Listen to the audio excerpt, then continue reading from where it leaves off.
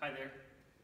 Outback Motortek recently launched a new product, and it is to protect the engine case and engine components.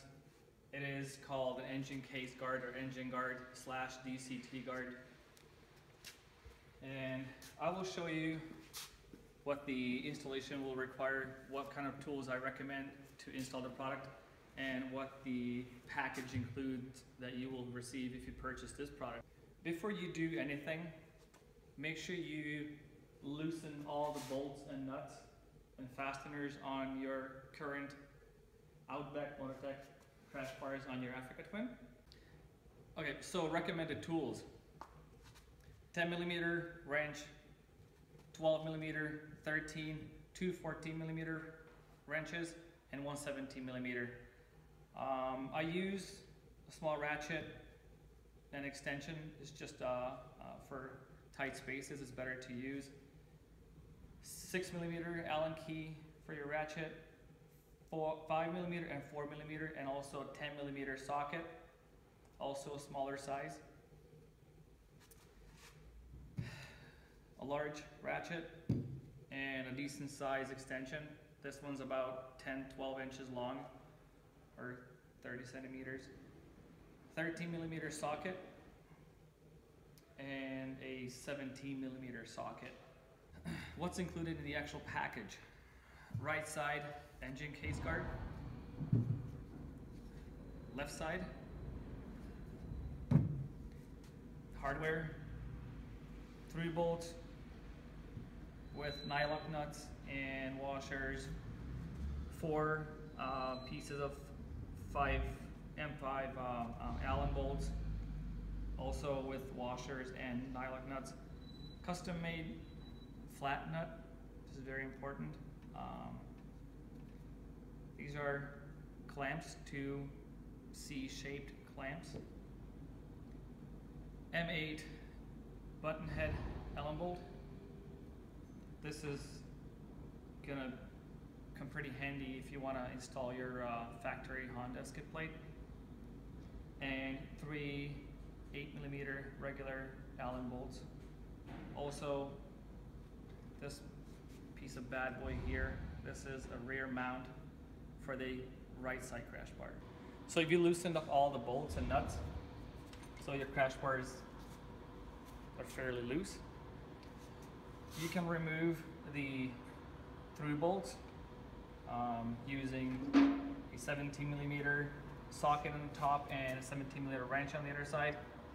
Down here, 13mm socket and a 13mm wrench on the other side.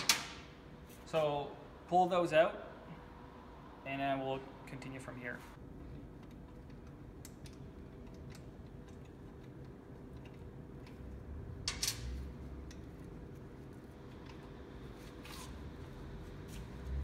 You can push the radiator hose aside, so it's easier to remove the through bolt. And also remove the bottom. If it's a little bit too tight, move on the crash bars a little bit, and it will come out pretty easily. Okay, so this is done. We're gonna mount the left side crash bars first. Next step is to mount this rear bracket right in here.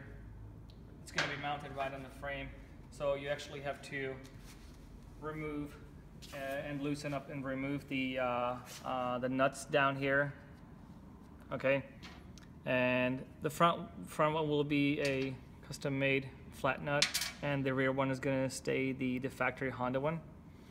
Okay, so I did mount already. It's up here. Now we're going to mount the actual right hand side engine guard. Okay, so make sure you have some of the hardware handy here, like the 2 Allen bolts, the C-shaped clamp, and the corresponding long Allen bolts. Just easier. It's nicer to keep it handy.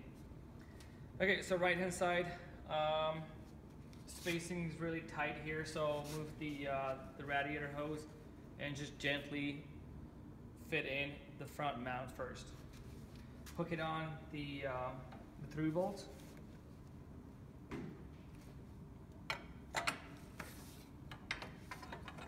Like so. You can use a little force. Okay, so it's on right now. Grab the Allen bolt and just hand thread.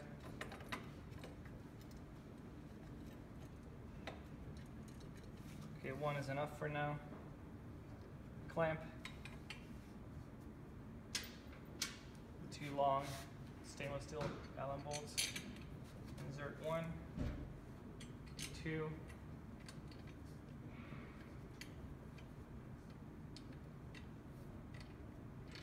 It's willing. Put in a washer.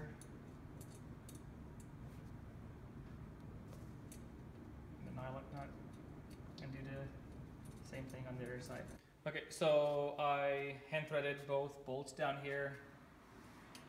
Also the 2 Allen bolts up here and the nuts, so these are on. Also the through bolts are through the mounting holes. And now this will take a little patience because there is no space, or not a lot of space in here for your hands to play around with. And we're gonna insert the 2 washers, the large washer up there, and also the nylock nuts. One of the final steps is tightening the through bolts. I will begin with the upper one using a 17mm wrench. Hook that on. Go on the other side. Now the extension is going to come handy with a ratchet and a 17mm socket. Try to insert here. You can move the radiator hose and start tightening.